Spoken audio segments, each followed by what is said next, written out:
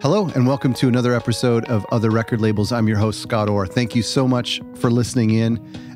If you're following along in real time, then we are in the middle of this coronavirus where we're all kind of isolated at home, hopefully, which isn't a terrible thing for creatives.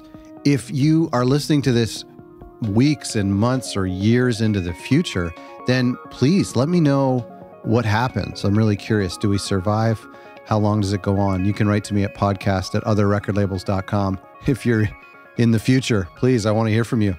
I want to recap. I'm joking. I want to recap about this episode we did with Painted Blonde. Painted Blonde is a tape label. And what's interesting is when I listened back to that episode a couple days ago, I realized that we talked a lot about cassettes because they're this new label that started about a year ago, and Jason is, they're from Wisconsin, and Jason is focused on cassettes primarily. And I know that a lot of our listeners are tape labels or thinking about starting tape labels, and a lot of the labels that we've interviewed are tape labels. So cassettes and tapes, even though it is still a polarizing topic, and I won't get into that, but tapes are something that a lot of our listeners are passionate about. I'm passionate about. I grew up, you know, from when I was born in the 80s, I grew up when the first format for me was cassettes. It wasn't vinyl. It wasn't quite yet CDs. It was cassettes. I remember going to the record store and they used to come in these tall plastic cases. I think it was so that you wouldn't steal them or so you could flip through them. I'm not quite sure. But I grew up with cassettes. I love that feeling of holding that case, the sound that it makes. Actually, I think cassette is French, and it comes from, it's French for small case. I think that's what don't quote me on that. Well, you can quote me on that. I think it's true.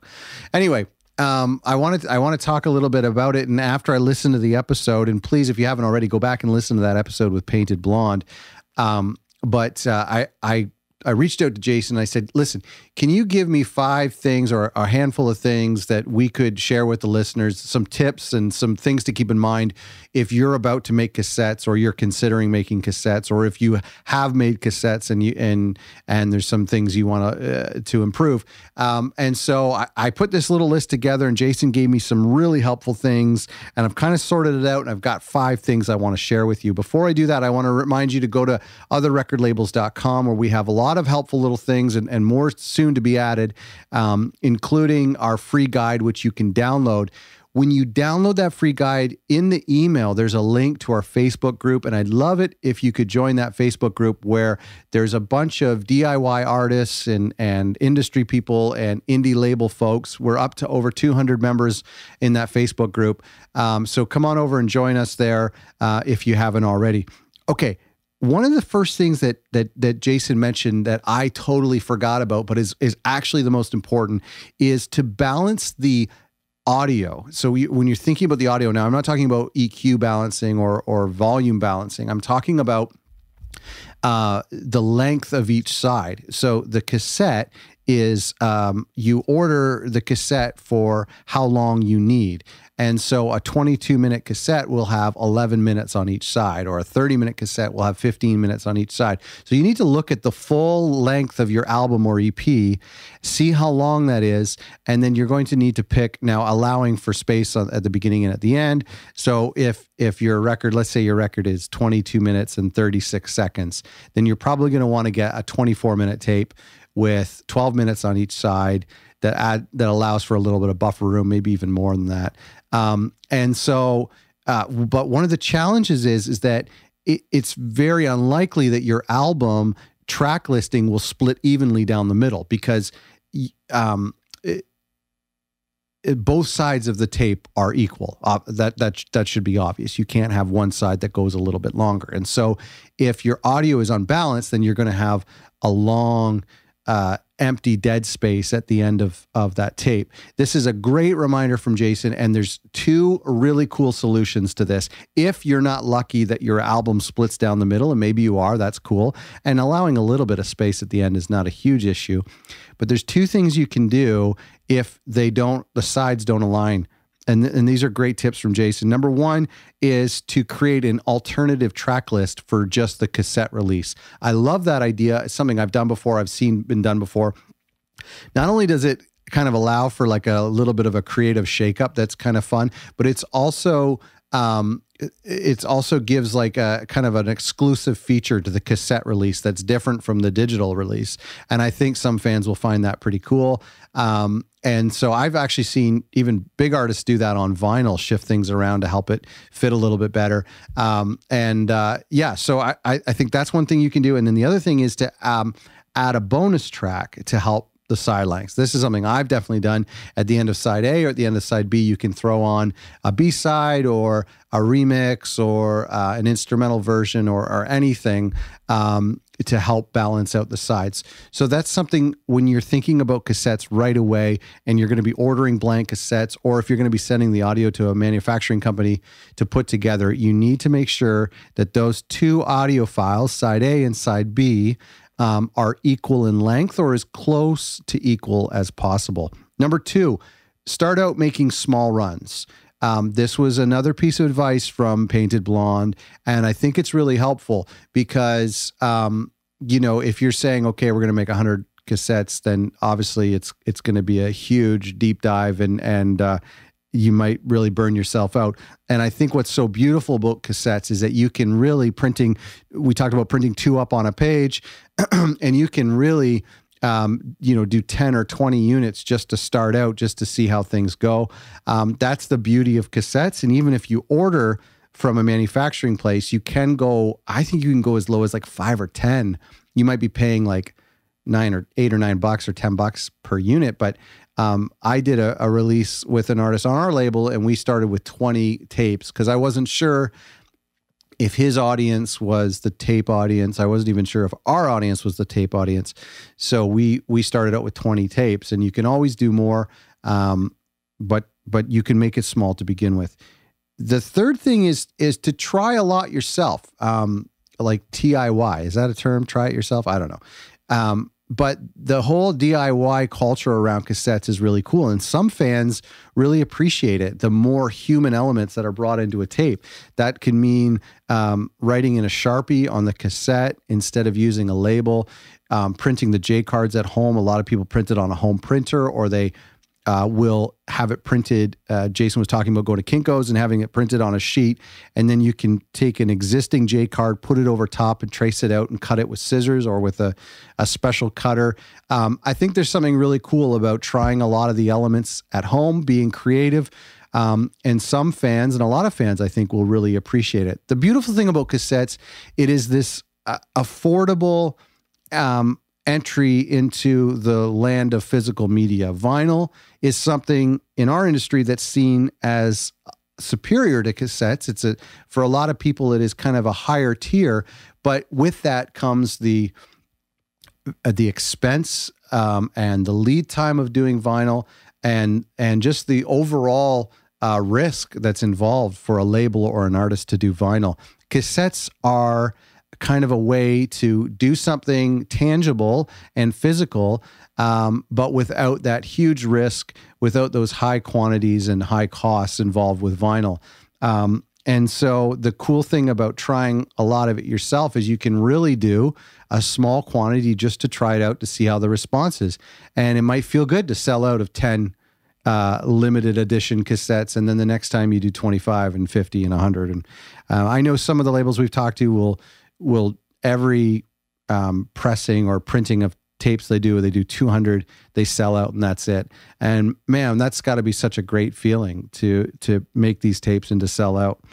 Speaking of that, and the fourth tip is to embrace the tape community. This was another helpful piece from Jason. And like I mentioned in the episode, I discovered his label on this subreddit called DIY Labels. And I think, oh no, it was the Cassette subreddit. I can't remember what that's called. But anyway, he had posted about his cassette release there, and I subscribed to that subreddit. I saw his release. I listened to the music. and the rest is history. But there is something so important about the community, and I know from our labels that we've interviewed, there is a great community on Twitter and on Instagram and on the subreddits and here with the guests that we've had on the show. And so embrace that community in a couple of ways. You can reach out to them and ask them questions. I'm sure they'd be kind enough to get back to you. And the other thing is to support them, is to buy tapes from them so that you can support the industry and to get involved in the community, but also to see how they do things. I remember a couple of years ago, I had the idea to manufacture guitar pedals. I had a friend who could make guitar pedals, and we thought about going down this road of we didn't end up doing it, thank goodness, but I was in this research phase, and I bought 2 guitar pedals from independent manufacturers in America. And I did it so that I could see how they packaged the guitar pedal, what the shipping padding looked like, what were the freebies that were included, the instruction manual, that kind of stuff. And that was really enlightening. And I think that you can do something similar. You could buy a couple tapes from different type of labels that get them manufactured out of house, or labels that will do them in-house, to see how people do things. And you know, shipping tapes is pretty cheap. So you could buy a handful of tapes from different labels to see how they do it. And you get some great ideas. At the same time, you get some great tapes and you support that community. The final tip is to go professional. And this is something different. I mean, this is a different option. And when I was getting started in tapes, and I've done a few tape releases, I love to do more. I started out by doing it myself, by printing it at the UPS store, tracing the J card, cutting it out, scoring it. I bought this like Martha Stewart scoring thing from Michaels.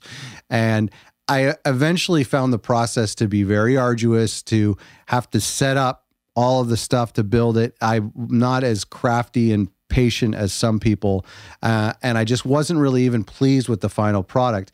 I also realized, and I, you know, that the cost breakdown from all the headaches and stress and everything to getting it manufactured professionally wasn't a huge increase. I mean, some people might differ, but for me, when I'm doing such low quantities, I thought that the stress wasn't worth it. And so I ended up paying manufacturing to do it. And there's two companies that come to mind. I'm not endorsing them in any way, but I know that a lot of our listeners and the labels that we interview have used these manufacturing companies. There's one in Canada called duplication.ca. I've used them and I really like them. They have this cool online quote generator, so you can add these different features and stuff and see how that affects the price. And then the other company is National Audio Company, which are iconic in this space. And I know a lot of our labels have used this company before, and so those are 2 companies that you could research on your own. And again, this podcast, this episode here, is not comprehensive when it comes to tapes. There are so many of our labels that have way more experience, and I suggest you reach out to them. And we have a lot of cool tape labels that are being interviewed for future episodes. And so I think you'll find that helpful for tapes. But with manufacturing, I think it is an option, and it's really interesting that you can go down really low in quantities, still make a little bit of a profit. The higher you go in quantities, the greater the profit, because the cost comes down a little bit. But I've done 20 and 25, and it's really nice to sell out, break even, and say, hey, that was really fun, and keep a few for yourself. If you haven't already, go back and listen to that Painted Blonde episode. I love that label, and I love all of our tape labels. And I know that tapes aren't for everyone. It is a polarizing topic for whatever reason, but I love it. And I love that there are fans out there who want to support tape labels. And I'm not going to judge or criticize however people want to support artists and labels. If they want to buy USB sticks or mini discs from labels, I don't care. It's all support and it's all great. And tapes are such a cool thing. And I know there's a passionate group for people who are interested in it. And if you have any questions, I'm sure you can reach out to a lot of our tape labels. They would probably be glad to help you. Or you can email me at podcast@otherrecordlabels.com. cassetterecords.com. Thank you so much for listening. More great labels to be featured in the future, and I hope you're hanging in there.